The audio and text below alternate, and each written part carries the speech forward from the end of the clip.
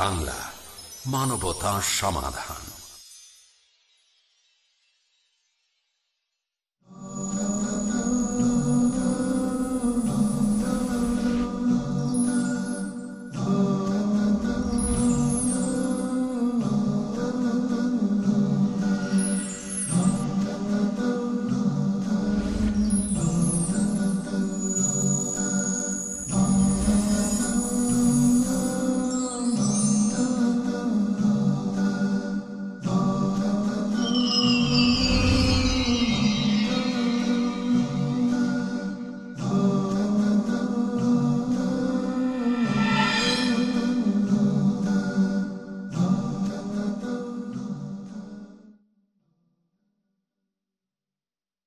আসসালামু আলাইকুম আরহামাতুল্লাহ। আলহামদুলিল্লাহি ওয়াহদাহ ওয়াসসালাতু ওয়াসসালামু আলা মান লা নাবিয়্যা বা'দাহ। আউযু বিল্লাহি মিনাশ শাইতানির রাজীম। ইয়া আইয়ুহাল্লাযীনা আমানু লিমা তাকুলুনা মা লা তাফআলুন কাবুরা মাকতান ইনদাল্লাহি আন তাকুলু মা লা তাফআলুন। আন আবি হুরায়রা রাদিয়াল্লাহু তাআলা আনহু قال قال رسول الله صلى الله عليه وسلم يجوا يوم القيامة برجل وألقي في النار وتندلق أقطابه في النار ويطحن كطحن الحمار برحاه ويجتمع عليه أهل النار فيقول ما شأنك أليس كنت تأمرون بالمعروف وتنهون عن المنكر فيقول أنا أنهاكم عن المنكر وأتيه وأمركم بالمعروف ولا أتيه রাহুল বুখারী ও মুসলিম। সম্মানিত দর্শক মণ্ডলী, প্রশংসা আল্লাহর জন্য, শান্তি অবতীর্ণ হোক আল্লাহর রাসূলের উপর সাল্লাল্লাহু আলাইহি ওয়াসাল্লাম। আমরা আমলের ফজিলতের আলোচনা শুনছিলাম। তার একটি গুরুত্বপূর্ণ বিষয় ছিল ইলমের ফজিলত। ইলম অর্জন করলে আমাদের ইহকালীন পরকালীন কি কল্যাণ রয়েছে, সেখানে আমরা খুব ভালোভাবে অবগত হয়েছি যে যারা ইলম চর্চা করে, জ্ঞান চর্চা করে, তাদের প্রতি আল্লাহর পক্ষ থেকে শান্তি অবতীর্ণ হয়, তাদেরকে আল্লাহর দয়া রহমত ঘিরে থাকে, তাদেরকে আল্লাহর ফেরেশতা ঘিরে থাকেন, তাদের জন্য ক্ষমা চায় আকাশ জমিন, আকাশ জমিনের মধ্যে যা কিছু রয়েছে, এমনকি পানির মধ্যে মাছ, গর্তের মধ্যে পিপীলিকা, সব কিছুই একজন জ্ঞানী মানুষের জন্য ক্ষমা চায়। এ ব্যাপারে আল্লাহর রাসূল অনেক বলেছেন। আমরা এখানে একটু এ বিষয়ে জেনে নিতে চাচ্ছি যে যারা কোরআন হাদিস জানলো, শিক্ষা অর্জন করলো, সে অনুযায়ী আমল করলো না, তাদের ব্যাপারে আল্লাহর রাসূল কিছু বলেছেন কি? আমরা ইলমের ফজিলত জানতে গিয়ে এ অংশ জানা প্রয়োজন মনে করছি। সম্মানিত দর্শক মণ্ডলী, আমরা এ অংশে, এ আলোচনায় এক গুরুত্বপূর্ণ তথ্যবহুল বিবরণ পেশ করব মনে করছি। ইনশাআল্লাহ আপনারা ধৈর্য ধারণ করে শুনলে এর একটা ফলাফল বুঝতে পারবেন এবং এতে থেকে আমরা অনেকেই সতর্ক সাবধান থাকব বলে আশা রাখি। আল্লাহ তৌফিক দান করুক। ওমা তাওফিকি ইল্লা বিল্লাহ। আল্লাহ তাআলা এ মর্মে বলেন, ইয়া আইয়ুহাল্লাযীনা আমানু লিমা তাকুলুনা মা লা তাফআলুন। হে বিশ্বাসীগণ, তোমরা কেন বলো যা করো না? মানুষকে তোমরা যেটা বলো সেটাই ভুলে যাও, নিজে আমল করো না, এরকম কাজের কথা তোমরা মানুষকে কেন বলো? তোমরা নিজেরা মানুষকে ভালো বলো আর নিজেরাইকে ভুলে যাও। কাবুরা মাকতান ইনদাল্লাহি আন তাকুলু মা লা তাফআলুন। এটা একটা আল্লাহর নিকটে খুব নেহায়াত অন্যায় কাজ, একটা বড় ধরনের অপরাধ কাজ যে তোমরা বলবে আর করবে না। আসলেই কোনো কর্ম এর কথা জনগণকে বললে নিজে আগে করে দেখাতে হবে, এটাই মূলত শরীয়ত। এ কারণেই আল্লাহ তাআলা এখানে খুব অসন্তুষ্টি প্রকাশ করেছেন। যারা বলে মানুষকে, নিজে করে না, তাদের পরিণতি খুবই ভয়াবহ, খুবই কঠিন। সেটা যদি তাদের কর্ম লোক দেখানো হয়ে থাকে, এটাও কঠিন। আবু হুরায়রা রাদিয়াল্লাহু তাআলা আনহু বলেন, রাসূল সাল্লাল্লাহু আলাইহি ওয়াসাল্লাম বলেছেন, ইজা ইয়াউমাল কিয়ামা বিজাহান্নাম, এক ব্যক্তিকে বিচারের মাঠে জাহান্নামে নিয়ে যাওয়া হবে। ও উলকিয়া ফিন্নারে, তাকে জাহান্নামে নিক্ষেপ করা হবে। ও তান্দালে ক আক্তাবহু ফিন্নারে, তার নাড়ি ভুঁড়ি ঝরে পড়ে ঝুলন্ত অবস্থায় থাকবে। ওয়ায়াথানু বেরাহাহু কাতাহানিল হেমারে, গাধা যেমন আটা পিসার সমাতে তার মেশিনের চতুর্দিকে ঘুরে, এই ব্যক্তি তার এই নাড়ি ভুঁড়ির চতুর্দিকে ঘুরতে থাকবে। আমরা যারা পল্লী অঞ্চলে গরুর পায়ে ধান মেরে থাকি, তারা এই জিনিসটা খুব ভালো বুঝি, যে গরুর পায়ে ধান ভাঙ্গানোর সময়তে গরু ধানের উপরে ঘুরে, যেইভাবে গরু ঘুরে ঠিক ওইভাবেই ওই ব্যক্তি তার নাড়ি ভুঁড়ির চতুর্দিকে ঘুরবে। তো জাহান্নামীরা সেখানে জমা হয়ে যাবে, জমা হয়ে গিয়ে বলবে, মালাক, কি ব্যাপার, আপনার এই অবস্থা কেন? আলাইসা কুনতা তা'মুরুনা বিল মারুফ, আপনি কি আমাদেরকে ভালো কথা বলছিলেন না? তানহানিল মুনকার, আর মন্দ থেকে নিষেধ করছিলেন। তখন সে বলবে, হ্যাঁ, আমি মানুষকে ভালো বিষয়ে আদেশ করছিলাম, মন্দ থেকে নিষেধ করছিলাম।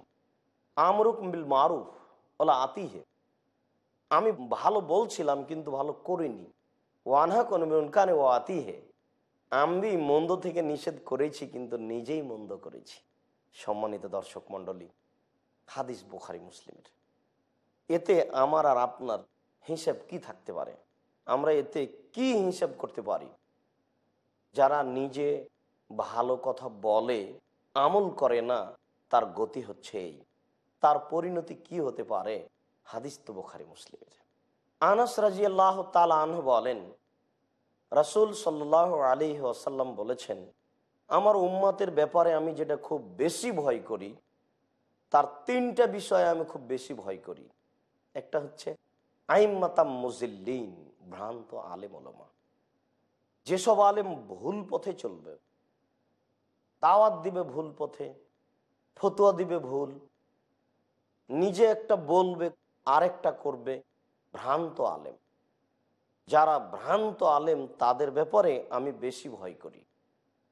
তিনি তারপরে বললেন, অচিরেই আমার কিছু উম্মাত মুশরিকদের সাথে, অবিল মুশরিক, মুশরিকদের সাথে মিশে যাবে। মুশরিকা যেসব আচার আচরণে লিপ্ত, আমার উম্মাত সে আচার আচরণ করবে। গান বাজনা, বাদ্যযন্ত্র, অমুসলিমদের যত কাজ, সেগুলো তারা করবে। আল্লাহর নবীও এই কথা বলছেন যে আমার উম্মাত মুশরিকদের সাথে মিশে যাবে। সাতাল হাক বিল মুশরিকিন, আমার উম্মাত মুশরিকদের সাথে মিশে যাবে। তিনি এই কথা বলছেন যে আমার কিছু উম্মাত সাতা'বুদু বিল আওসান, মূর্তি পূজা করবে। অমুসলিমেরাও মূর্তি পূজা করে, আচার আচরণে, কৃষ্টি কালচারের নিয়মে নীতিতে আমার উম্মাত তাদের সাথে মিশে যাবে। এটাই আমার বেশি ভয়, বেশি দুঃখ। আল্লাহর নবী বলছেন যে ওয়ালা ইনকিসুল মিজান ওয়াল মিকিয়াল, যখনই মানুষ ওজনে এবং পরিমাপে কম দিবে, তখন ওখে জুবি সিন অবে সিদ্দাতিল মউনাত ও সুলতানিল জায়ের, মানুষ যদি পরিমাপে কম দেয়, ওজনে কম দেয়, তাহলে তাদের উপরে তিনটে বিপদ নেমে আসবে। তার একটা হচ্ছে দুর্ভিক্ষ নেমে আসবে, খাদ্যের অভাব অনটন নেমে আসবে। দুই, সাংসারিক সমস্যা সংকট নেমে আসবে। তিন, তাদের উপরে স্বৈরাচারী স্বেচ্ছাচারী শাসককে চাপিয়ে দেওয়া হবে যদি মানুষ পরিমাপে ওজনে কম দেয়। রাসূল সাল্লাল্লাহু আলাইহি ওয়াসাল্লাম বলেন, ওয়ালা ইয়ামনাউ যাকাত, যখনই মানুষ জাকাত দেবে না, জাকাতকে বন্ধ করবে, মনেউল মাতার, তখন তাদের উপরে বৃষ্টি বন্ধ করা হবে। আল্লাহর নবী বলছেন, যদি তাদের মাঝে পশু প্রাণী না থাকতো, তাহলে আল্লাহ তাদের উপরে বৃষ্টি কখনো দিতেন না। তাহলে জাকাত বন্ধ করার পরিণতি হচ্ছে বৃষ্টি বন্ধ হওয়া। সম্মানিত দর্শক মণ্ডলী, আমরা কিছু সময়ের জন্য বিরতিতে যাচ্ছি। ইনশাল্লাহ আপনাদের অপেক্ষা আমরা আশা করছি। বিরতির পরেই এই বিষয়ে আপনাদের সামনে আরও গুরুত্বপূর্ণ তথ্যবল কথা হবে ইনশাআল্লাহ। আসসালামু আলাইকুম।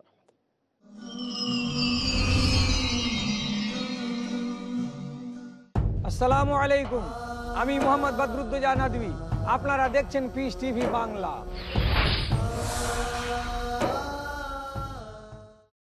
দ্বিধা, দ্বন্দ্ব, মূল্যবোধের অভাব, প্রকৃত বিশ্বাসের অভাব, অসচেতন জীবনযাপন, ধর্মকে ভুলভাবে তুলে ধরা, ধর্মীয় গ্রন্থের পরিবর্তন এবং সংস্করণ যথাযথ তথ্য পেতে সকল ক্ষেত্রে আমি সংগ্রাম করছি সত্য প্রকাশ করতে, কারণ এটা যারা আপনার অধিকার আর আমার দায়িত্ব সত্যটা বলা। দেখুন সত্য উন্মোচন প্রতি শুক্রবার থেকে বুধবার রাত 9টায় আর পুনঃ সম্প্রচার সকাল 7:30 বাংলাদেশে পিস টিভি বাংলায়। এমন ঘটনা যার মধ্যে নিহিত আছে আল্লাহর নির্দেশ, কোরআনের ঘটনা, যে ঘটনা অত্যন্ত শিক্ষণীয়। ঈমানকে শুদ্ধ করার জন্য, তাওহীদকে প্রতিষ্ঠা করার জন্য, শিরককে উচ্ছেদ করার জন্য। দাউদ আলাইহিস সালামকে রাজত্ব দিলেন, জ্ঞান দিলেন, তাকে মনোনীত করলেন। তোমরা ঈমান আনো যেমন তারাই মেনে নিয়েছিল। কোরআন সুন্নাহ যখন যেটা বললো সেটা মেনে নেওয়া। আল্লাহর উদ্দেশ্য আল্লাহর হুকুম মানো কিনা। হাসান জামিল, মুখলিসুর রহমান মাদানী, আহমদুল্লাহ বিন মোহাম্মদ দিলাবর হুসেন, মুফতি কাজী মোহাম্মদ ইব্রাহিম, হারুন হোসেনের উপস্থাপনায় বনী ইসরাঈল তারা আল্লাহকে সচক্ষে দেখতে চেয়েছে, আল্লাহর ব্যাপারে তাদের আইডিয়াটা ঠিক ছিল না। আল্লাহর ফয়সালাকে মেনে নিতে হবে, এটাই হচ্ছে মুমিনের পরিচয়। কিভাবে মুমিন আল্লাহর দয়া অর্জন করেন বোঝার জন্য দেখুন গুরুত্বপূর্ণ অনুষ্ঠান কোরআনের কাহিনী। পরবর্তী অনুষ্ঠান পিস টিভি বাংলায়।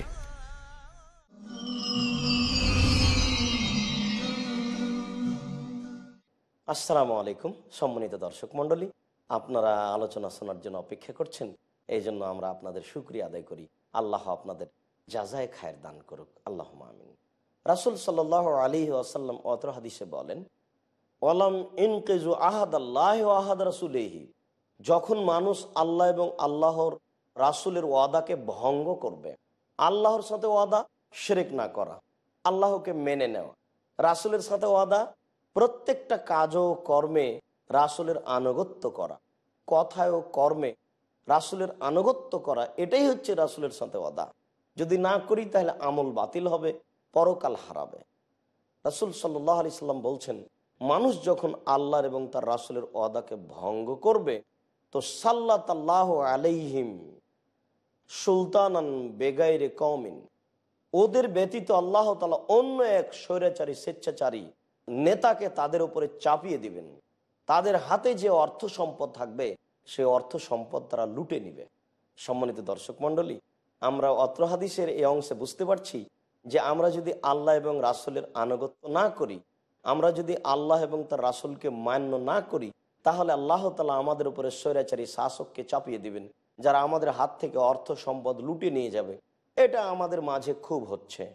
বহির্বিশ্বের লোকেরা আমাদের উপরে কর্তৃত্ব খাটাচ্ছে, সর্বধরনের নোংরা কথা ও কর্ম আমাদের উপরে চাপিয়ে দিচ্ছে।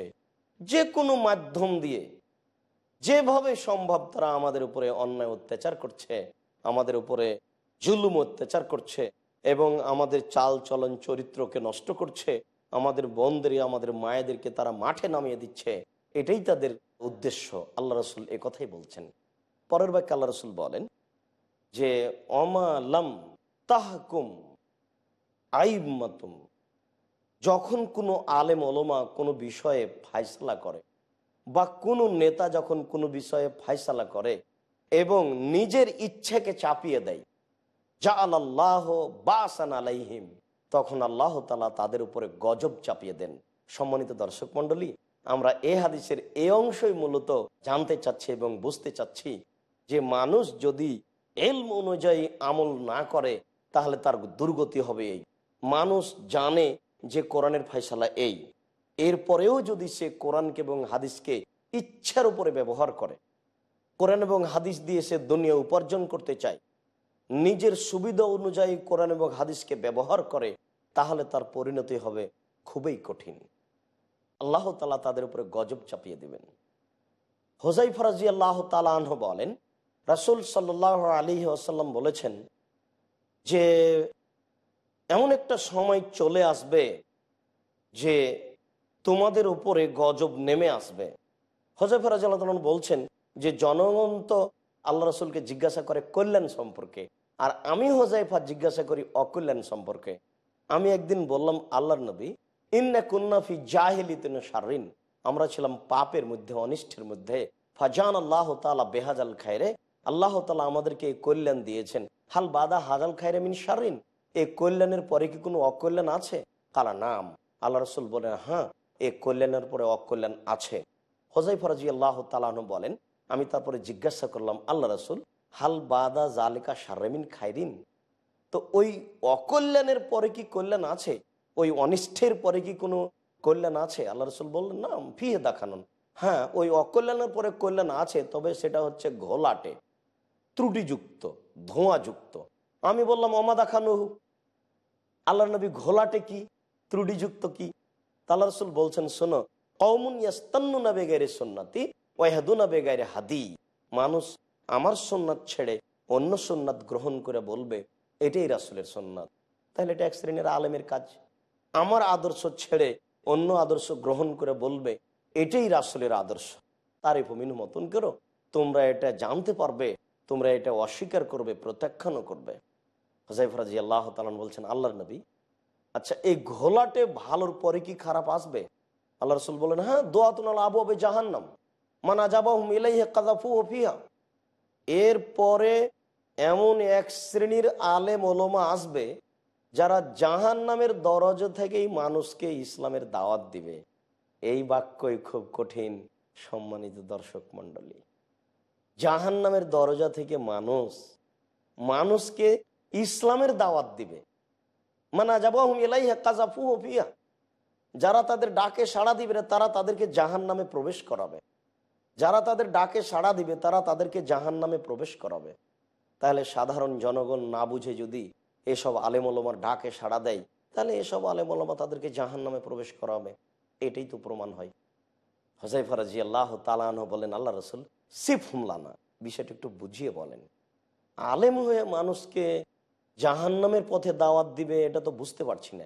তখন আল্লাহ রাসূল বলছেন যে হুম মিন জিলদাতিনা ওয়া ইয়াতাকাল্লামুনা বিআলসিনাতিনা, তারা হবে সবাই মুসলমান, তারা আমার ভাষাতেই কথা বলবে। সম্মানিত দর্শক মণ্ডলী, আলেম ওলামা হলেই আমরা ভুলে যাব এমনটা নয়। আলেম কিন্তু ভুল পথে কোরআন মাজিদের আয়াত পড়বে, আলেম এক শ্রেণীর আলেম ভুল পথে হাদিস পড়বে, এই কথা আল্লাহর নবী বলছেন। একটা মিথ্যা জিনিস প্রমাণ করবে হাদিস দিয়ে, একটা পাপের কাজকে প্রমাণ করবে কোরআন হাদিস দিয়ে। দেখেন, ডেস্টিনি, জিজিয়ান, লাইফ ইন্স্যুরেন্স, এই ধরনের যত এনজিও আছে পয়সা উপার্জনের, এগুলো হারাম, এগুলো অবৈধ। কত দলিল নেবেন আপনি এর পিছনে হাদিস কোরআনের? মানুষ একেবারে আয়াত দিয়ে হাদিস দিয়ে এগুলিকে প্রমাণ করছে। বরং দুনিয়াতে যে কোনো অন্যায় ধর্মের নাম দিয়ে প্রকাশ করতে চাইবে, তারা দলিল দিয়ে পারবে, এটাই প্রমাণ। রাসূল সাল্লাল্লাহু আলাইহি সাল্লাম এই পর্যন্ত বলতে হুযায়ফা বলছেন, আল্লাহ রাসূল, তাহলে বলেন আমরা কি করব? ফামা তা'মুরুনি নাদরাকানি জালেগা, পরিবেশ পরিস্থিতি যদি এটা হয় তাহলে আমরা কি করব? আল্লাহ রাসূল বললেন যে তালজাম জামাতাল মুসলিমিন ওয়া ইমামাহুম, ওই সময়তে একটা সঠিক দল ও সঠিক দলনেতা গ্রহণ করো হুযায়ফা।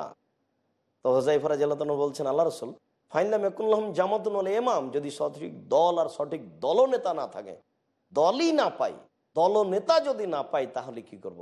আল্লাহ রাসূল বলছেন, ফাতাজিল তিলকাল ফিরাকা কুল্লাহ, তুমি সব দলগুলি ত্যাগ করো, কোনো দলের সাথে থাকবে না। অন্তাও যাবে আসলে সাজারাতিন, তুমি গাছের আড়ে লুকিয়ে থেকে মারা যাও, এরপরেও তুমি কোনো দলের সাথে যেও না, যদি বুঝতে না পারো যেটা রাসূলের দল নয়। সম্মানিত দর্শক মণ্ডলী, রাসূলের দল যদি না হয়, ওই যারা ঐক্যবদ্ধ হয়ে আমাদেরকে দাওয়াত দিচ্ছে, সেটা যদি ইসলামী দল না হয়, তাহলে তাদের সাথে থাকা যাবে না। প্রত্যেক ব্যক্তির একটা বিবেক আছে, বিবেক দিয়ে যাচাই বাছাই করতে হবে, চিন্তা ভাবনা করতে হবে, এর কলাকৌশল কি, এর কর্ম কি, এ কি চায়, জেনে বুঝে সেটা ত্যাগ করতে হবে, এটাই শরীয়ত। হুযায়ফা রাদিয়াল্লাহু তাআলা আনহু বলছেন যে আল্লাহর নবী পরের এক হাদিসে বললেন যে ইয়াকুনু মিন বাদি আকওয়াম, আমার পরে কতগুলি আলেম ওলামা হবে, ফিহিম রিজালুন, কলুবহম কলুবু শায়াতিন ফি জুসমানি ইনসিন, কতগুলি আলেম ওলামা হবে তাদের অন্তর হবে শয়তানের অন্তর মানুষের আকৃতিতে। সম্মানিত দর্শক মণ্ডলী, এই বাক্যটার বিচার আপনি কিভাবে করবেন?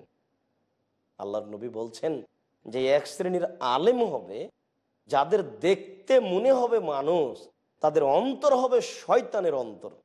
তাহলে ভুল পথেও দাওয়াত দিবে, কর্ম থাকবে মন্দ, নিয়ম নীতি কর্ম এগুলো শরীয়ত অনুকূলে তার হবে না। আল্লাহ রাসূল এই জন্যই কঠোরভাবে এই কথা তাদের ব্যাপারে বললেন। সম্মানিত দর্শক মণ্ডলী, আমরা জানি যে রাসূল সাল্লাল্লাহু আলাইহি ওয়াসাল্লাম বলেছেন 3 শ্রেণীর মানুষ বিচারের মাঠে কঠিন বিচার হবে।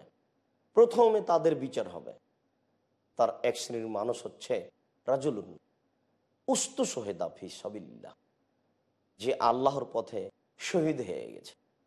ফাউতিয়া বেহি, তাকে বিচারের মাঠে নিয়ে আসা হবে। ফারাফাহু নিয়ামাহু ফারাফাহা, তার কর্ম তাকে চিনানো হবে, সে তার কর্ম চিনে নেবে। সে বলবে যে এগুলি আমার কর্ম। তাকে বলা হবে ফিমা আমেল তা ফিহা, তুমি এতে কি আমল করেছ?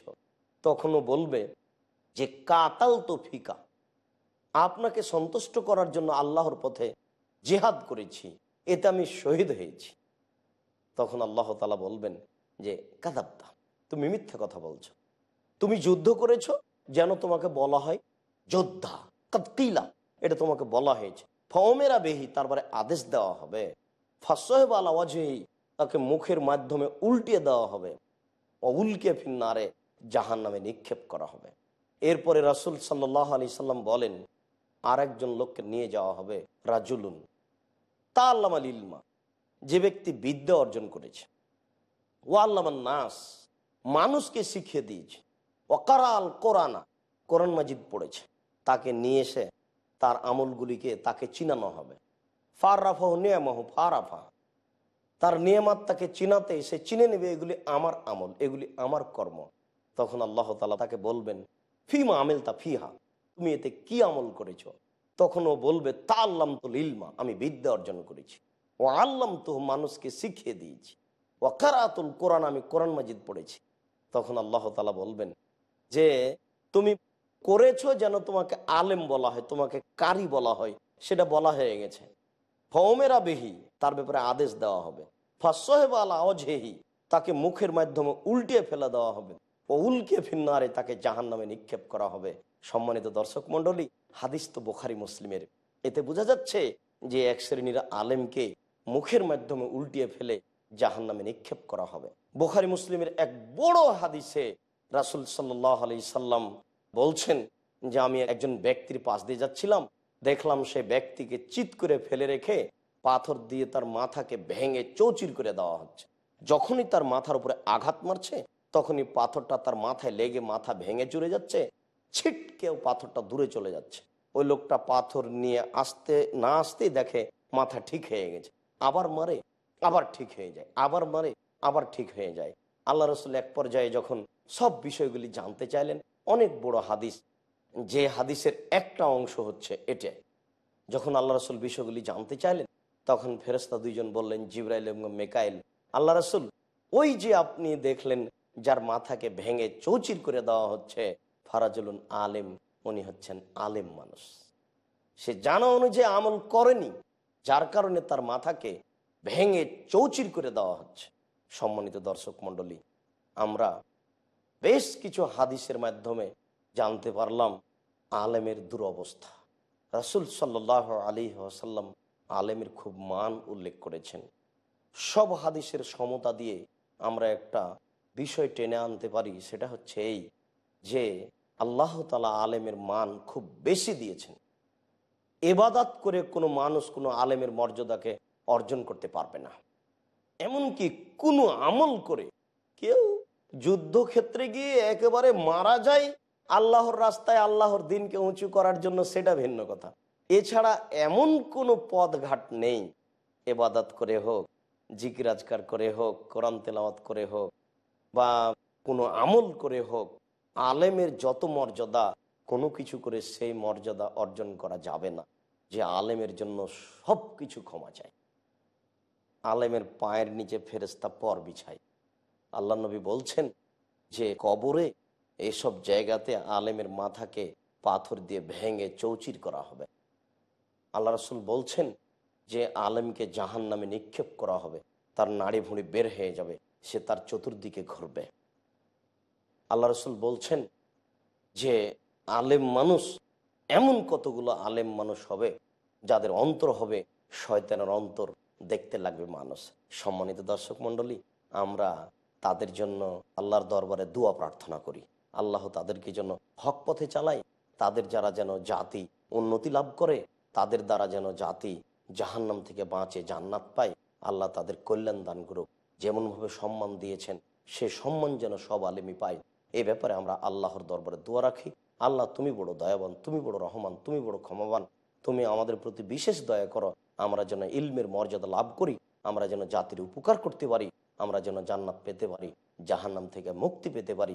এই দাবি, এই দাওয়া, এই দোয়া তোমার দরবারে রেখে সংক্ষিপ্ত আলোচনা এখানে শেষ করলাম। আসসালামু আলাইকুম ওয়া রাহমাতুল্লাহ।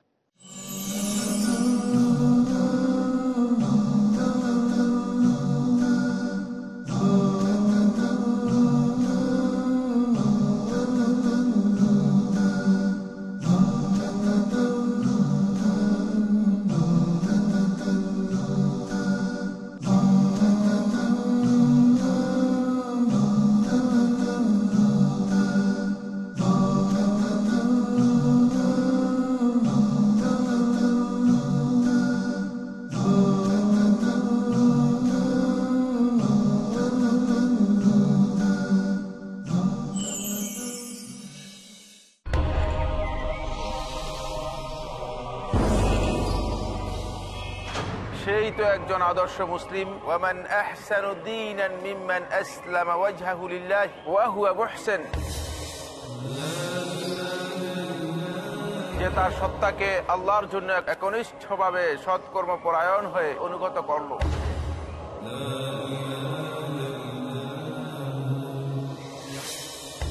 তাই আমাকে আপনাকে হতে হবে আল্লাহর জন্য অনুগত, হতে হবে একজন প্র্যাকটিসিং মুসলিম।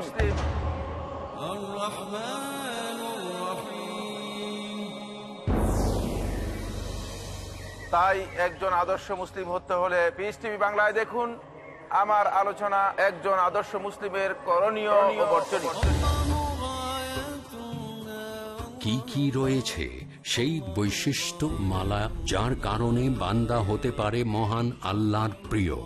জানুন এই অনুষ্ঠান যোগে আদর্শ মুসলিম, করণীয় ও বর্জনীয়। প্রতি সোমবার ও মঙ্গলবার রাত 9:30 পুনঃ সম্প্রচার সকাল 8টায় বাংলাদেশে পিস টিভি বাংলায়।